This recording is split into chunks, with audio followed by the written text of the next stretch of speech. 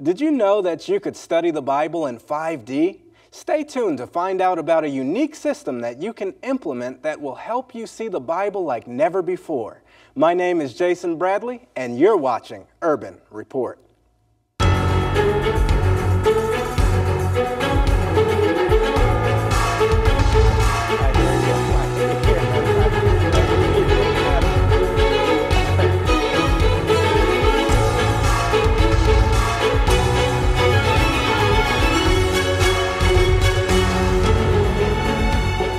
Hello and welcome to Urban Report. My guest today is Pastor Ivor Myers, speaker and director of Power of the Lamb Ministries, and he is also the co-host of Dare to Dream Network's Salvation in Symbols and Signs. Welcome to Urban Report, Pastor Myers.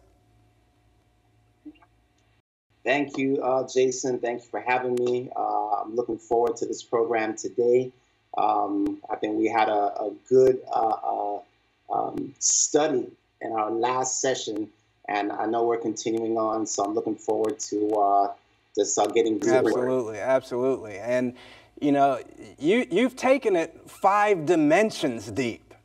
I mean, with this photo-theology thing, we're going 5 dimensions deep. So, you know, for our viewers that haven't seen part 1, why don't you give us a little recap of what photo-theology is, and then also touch on the 5 dimensions.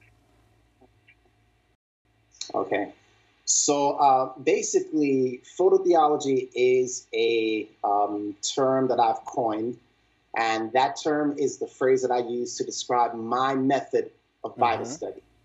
Photo-theology is the art of studying the Bible through the use of images. We've all heard the saying, a picture is worth 1,000 words.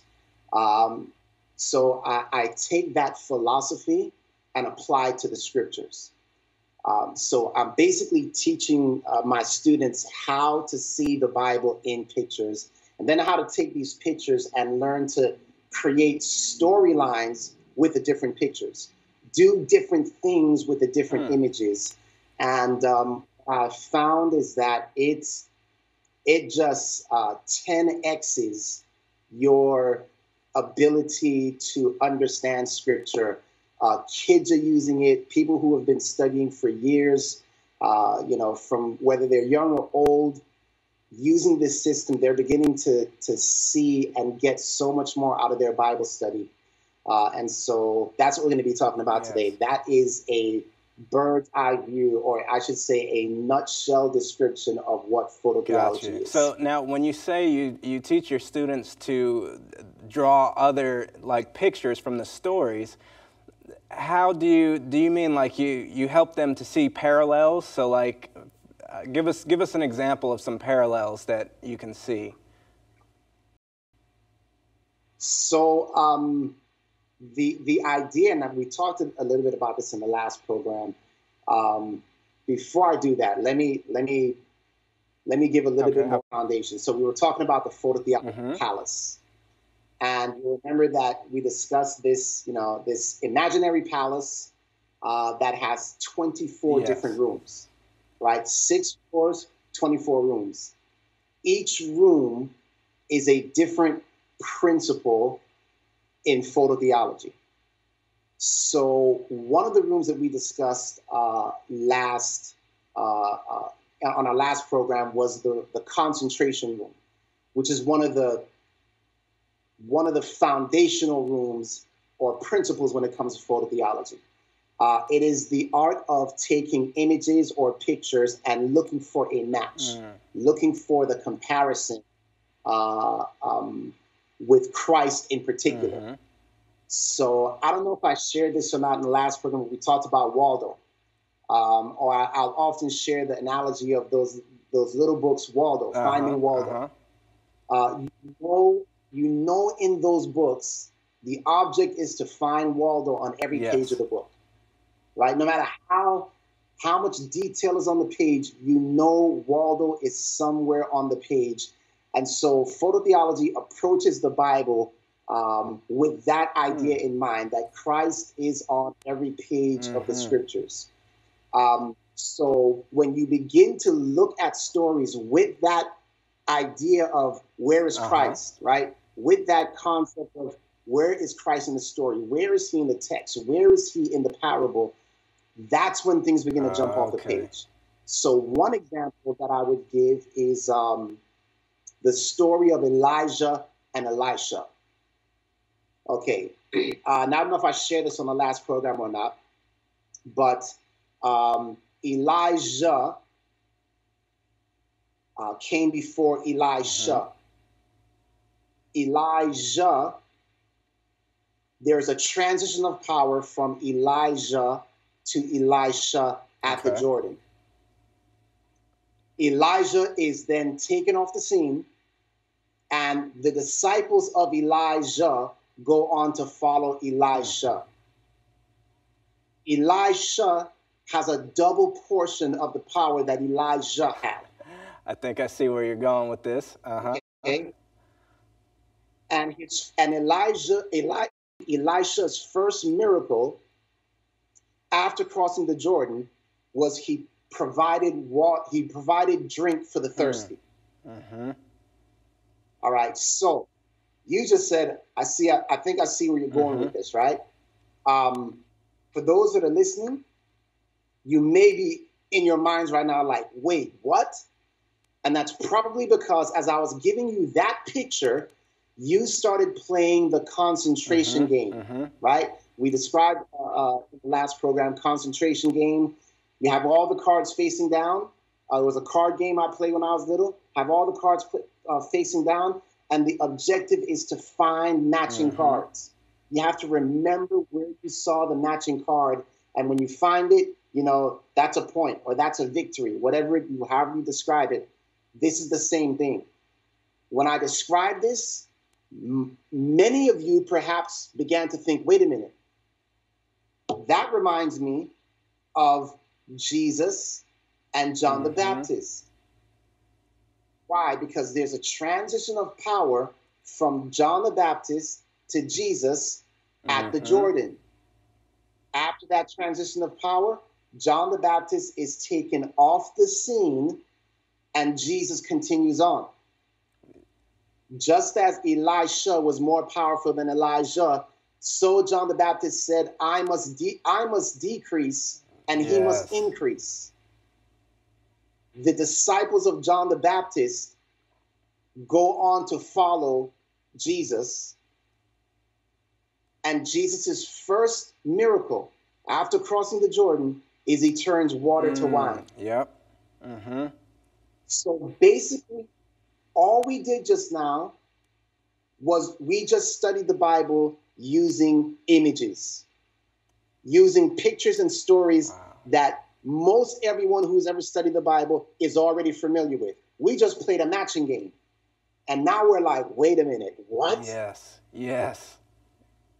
That excitement begins, the story jumps off the page because you're studying it, not just through words. I'm not saying that you do away with words, but what's happening is that you're bringing a visual element to the stories. And when you do that, things suddenly come to life. Yeah, it just jumps off the page at you. So touch on the 5 dimensions, because I remember you telling us that, you know, we study in 2D as opposed to 5D. Right. So to recap about this by the way, the 5D room, short for 5 dimensions, is one of the rooms in the Photo-Theology Palace. And basically what that principle does is it allows us to see the scriptures in 5 dimensions. Those 5 dimensions are in order: the literal dimension, and then the Christ dimension, and then the me dimension, and then the church dimension, and then the heaven dimension. So the question you would ask in each dimension is, how does this relate? You know, what am I studying? What is the text saying literally? That's the literal dimension. Then where is Jesus in the text or story? That's the second dimension. Then how does it relate to me? That's the third dimension. How does it relate to the church? The fourth dimension. How does it relate to heaven? Fifth dimension. So I think last week we talked about the sanctuary and how in each, you know, there's the literal sanctuary, then Christ himself is a temple, is a sanctuary. Destroy this temple, I will raise it in 3 days. Then I am a temple. Then as a church, we are the temple or body of Christ. And then there's a heavenly sanctuary. We can do that for different things in the scriptures. We can do it for the priesthood. In the Old Testament, there was a literal priesthood, right? That's the literal dimension. In the second dimension, Christ is our high priest. In the third dimension, I am called to be a priest, and maybe the priest of my own household. In the fourth dimension, we are a royal priesthood. And the fifth dimension, we will be kings and priests with him for 1,000 years in heaven. Right? So basically, you're learning to see one text in 5 different dimensions. One verse, one story, 5 different dimensions. This opens up, right, the way that you study the scriptures, because, as I said, most people study the Bible in 2 dimensions. That's the literal, and then how does it relate to me? I know, Jason, we also talked about the question room. We were talking about asking the text questions. I don't know if I mentioned this when we talked last, but we talked about the challenge of, opening or asking questions, as many questions as you can of the text. 50 questions, 100 questions. And then, again, I don't remember if we discussed this, but we did that first. And then what I want to demonstrate is that when I lead my students to ask the text questions, this is before we do the dimensions room. So when they get like 50 or 100 questions from the text, and then I introduce to them the dimensions room, and I'm like, now, you were only asking questions in 1 dimension. Wow. That's when their mind goes, wait. And that's 50 to 100 questions in only 1 dimension. But yet there's 5 dimensions. And there's 5 dimensions.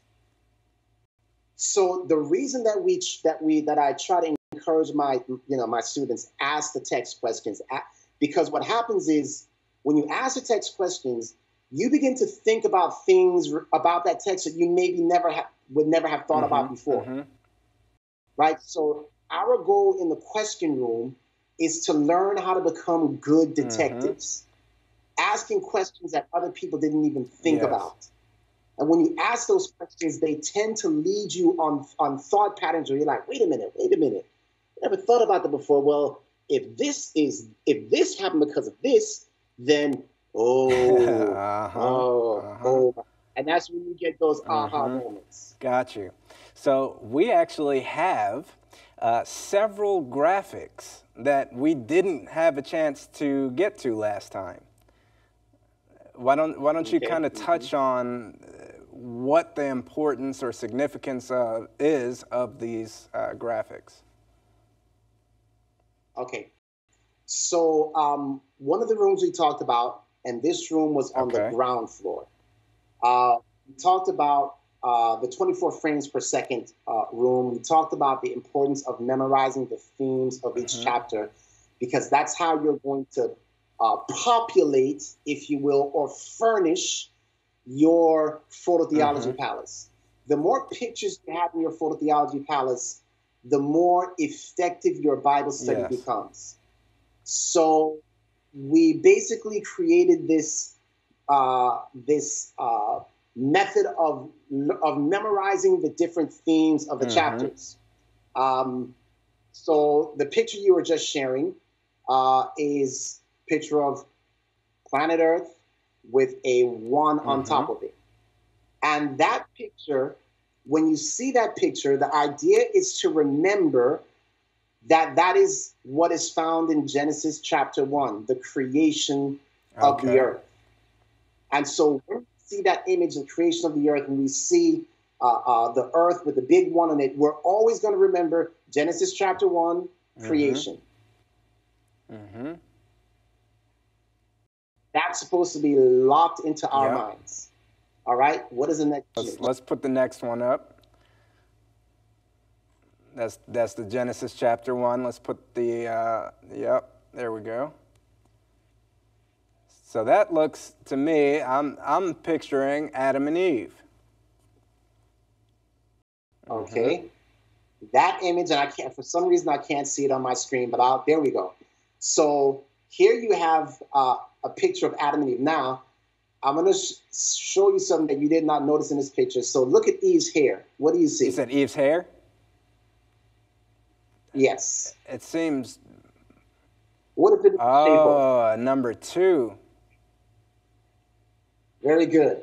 So I'm going to always remember that when I think about the Eve's hair in the shape of a 2, I'm always going to remember, yeah, that's Genesis chapter 2. That's where we focus in on Adam and Eve. Right? So you're using memory devices, using images to help you remember the theme of each chapter. Right? So the next one. All right, we'll put the next picture up here. Okay, so there you see the serpent. And you will notice that the serpent looks like he's in the shape of a 3. You'll also see that the tree looks like it's in the shape of a 3. So I'm connecting the serpent and the tree with the number 3 to always remember when I get to Genesis 3, that's the story of the tree. That's the story of the serpent. When I do this, what begins to happen is I'm now depending on these images, right, to wake up my memory. So now I'm thinking planet Earth. I'm thinking Eve's hair. I'm thinking the tree in the shape of a 3. And I begin to be able to move rapidly through these chapters going, yeah, Genesis 1, creation, Genesis 2, Adam and Eve, Genesis 3, that's the tree. Genesis 4, the picture that you see on your screen now, is the story of Cain killing his brother. I see blood on the rock. The blood is in the shape of a 4. I'm going to always remember whenever I see that image in my mind, I'm going to remember that Genesis chapter 4 is the story of Cain killing Abel. Wow. And we have 2 more pictures. All right. So this is Genesis chapter what? That's 6. Should be obvious right there. That's 6. The 6 has been flipped on its side to be in the shape of a boat. I'm always going to remember when I see that 6 mentally that is a story of Noah building the ark. Yes. And our 6th picture. Okay. Now what is this? Now this is Genesis chapter 17. And Genesis chapter 17, the 17 is in the shape of a scissor. This is a painful chapter. This is where Abraham is circumcised. Oh, yeah, that is a painful chapter. That's right. You will never forget that Genesis 17 is a chapter that Abraham is circumcised because we see the 1 and the 7 in the shape of a pair of scissors. That's going to remind me, oh, yeah, that's a painful chapter. Like, think about it. Feel the pain, right? Like, everything that you can. When we're talking about these chapters, you want to bring every sense you possibly can into it, right? So when you're talking about Cain or the tree in Genesis 3, think of the taste of the fruit. Think of employ every sense to make that image stick in your mind. So the reason that we're doing this, Jason, is because, again, we're training our minds how to think in pictures. Got you. Photo-theology. Now, okay, I know some people have seen you preach and all of that stuff, and they have to be wondering, how do you prepare your sermons? Yeah. So this is, to me, this is a huge advantage to photo-theology. Let me address another issue here while we're at this. So one of the problems that I hear most often when people say, you know, hey, this is my struggle with Bible study, is the issue of time. Okay. I don't have time to Bible study. Right? I don't know if you run into that issue, Jason. We're so busy, we don't have time to study, and that is, you know, a huge complaint. So photo-theology totally destroys that. I'm not going to say an excuse, but it moves that out of the way. It answers that problem. Let me say it that way, because it's a genuine problem. People are busy, they got a lot of things going on, kids, right? Photo-theology answers the problem. Why? Because when I have Genesis 6 and Genesis 5 and Genesis 4 and Genesis 3 and Genesis 17, when I have those stories locked in my mind, I can now do Bible study in my mind while I'm driving, while I'm doing the dishes, while I'm out exercising. My Bible study is no longer limited to, okay, it is now time to sit down and open my Bible so that I can Bible study. I got you. Catch what I'm saying? You have just 10x, once again, your Bible study time. If I have all the stories of Revelation in my mind, like, I'll give you an example. Right now, if I want to do a study on the 7 churches and the 7 seals, I typically will not have to go to my Bible and open it up and say, okay, it is time for me to study the 7 churches. Because I have it here, my Bible study is here. Wow. See, that's huge. So when it comes time for me to put together my sermon, it's pretty much already happened here. When I go to the Bible, all I'm doing now is I'm finding the verses that were already right here. Got you. I'm putting together the storyline that was already put together right here. Yes. Right? That's because memorizing verses, a lot of people, oh man, I got to memorize the whole Bible. Yeah, my memory's not, I can't. You know, that's never going to happen. All right? Let's translate those verses into images. Oh, okay. Yeah, I could do that. Let's put that in your Photo-Theology Palace. Wow. Right? So in a sense, I'm showing people you do have a photographic memory. Yeah, and see, that's huge with that Bible study, like in your mind, because you can be on the go. It doesn't matter where you are. You can be studying the Word in your mind. And when there comes a time where we don't have access to our Bibles, you know, that will come, it'll be that much more incredible during that time as well, and needed as well. Absolutely. So that kind of brings up. No, what were you going to say? Ahead. That kind of brings up what? I was going to say that what I just talked about kind of brings us into another room, which I don't think we talked about in our last program, which was the freestyle. Oh, biblical freestyling. Biblical freestyling. So there are 2 different freestyle rooms. There is the biblical freestyle, and there's the nature freestyle. So let me talk about the nature freestyle. That's the one I want to focus on today, and it's this. I believe Jesus was a master freestyler. Now, when I say the word freestyle, or the term freestyle, in the hip-hop industry, this is what we would do. We would often freestyle, and what that meant was you had to come up spontaneously with a rhyme. Okay? It was the art of spontaneous rhyming. So in a biblical sense, the reason I'm using that term in a biblical sense is this. Jesus, I believe Jesus, he didn't pre-plan a lot of the things he was going to say. right?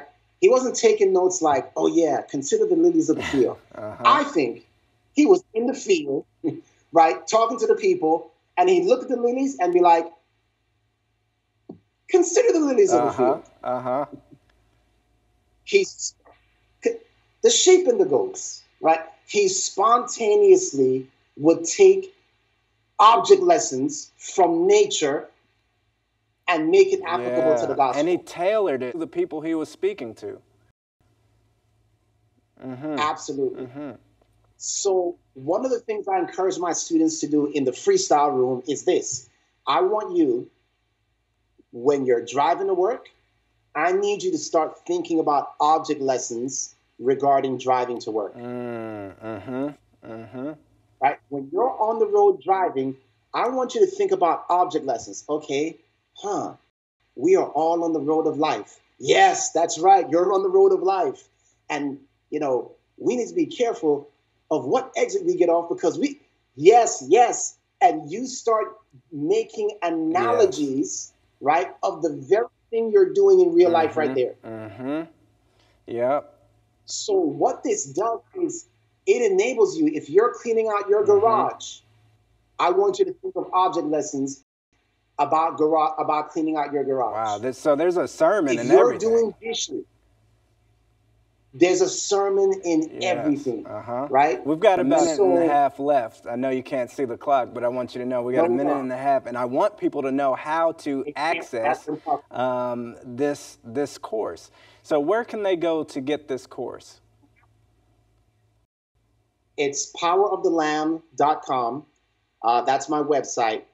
That's the easiest place to go. Look up Photo-Theology, and you'll see how you can get access to the course. And I can't believe we just spent half an hour. No, I know. It flies by. I mean, there's so much. What I love, too, is how you're able to juice it down, see it in pictures, and study on the go. That is incredible. What would you say to that individual that has never given Jesus a chance? We've got about maybe 30 seconds. I would say that for me personally, the best thing that I ever did was to give Jesus a chance. He changed my life. There is nothing that I regret about giving him that chance. And so I would encourage you to do the same thing. I think there is nothing to lose. You have nothing to lose. I think if you give Jesus a chance, allow him to come into your heart, you will see what a blessing it is to live with a blessed hope residing in your heart. Amen. Amen. Yeah, I've seen a little bit of your testimony and how he's transformed your life, and that's truly a blessing. I want to thank you for joining us here on Urban Report, and I want to thank you for tuning in. Well, we've reached the end of another program. Join us next time, and remember, it just wouldn't be the same without you.